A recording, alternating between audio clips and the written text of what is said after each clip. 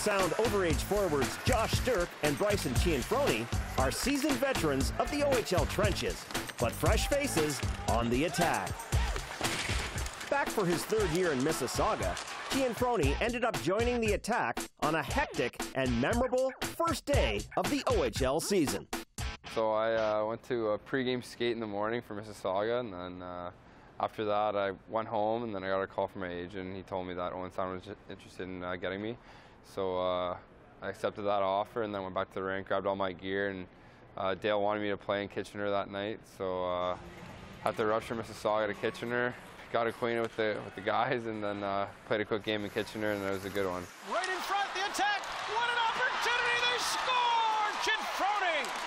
Already with 2 assists in an Owen Sound comeback, Cianfrone's overtime winner put an exclamation mark on his attack debut. It was huge, you know. The guys were excited that I was on the team, and then once I scored that goal, everybody was really fired up there. So good welcoming to the team, and the boys can trust me. Trust was a big reason why Bryson Cianfrone and Josh Sterk were brought to Owen Sound, with attack GM Dale DeGray looking to fill a leadership void left by the departure of key veterans. Now in his 5th season, Sterk broke in as an OHL rookie back in 2011 with Kitchener, where he looked up to the Rangers' small but determined overage captain, Michael Catanacci. You know, he's a smaller guy just like me, and you know, he's kind of, you know, me and him both had the, you know, a tough way to get, you know, to where we are right now, and you know, he's a hard-working player, and he had a pretty good OA year, and hopefully I can do the same as well.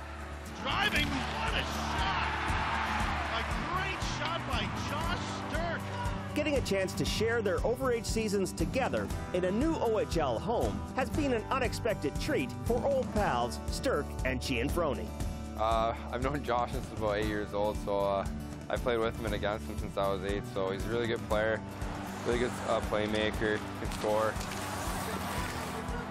Bryson's a special player, that's for sure. He's a leader in the room, and you can't say anything bad about him. He's just a great guy, skillful player, and you know, we're glad to have him in Owen Sound, that's for sure.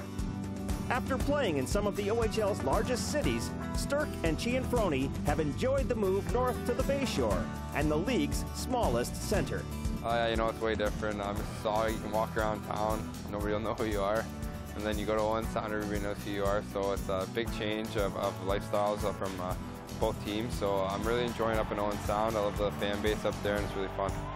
Here is Sterk now with Lindo. Sterk to Lindo, scores! With a combined 8 seasons and over 400 games between them, Cianfrone and Sterk are well aware of what an overage year in the OHL can mean for a player and his team.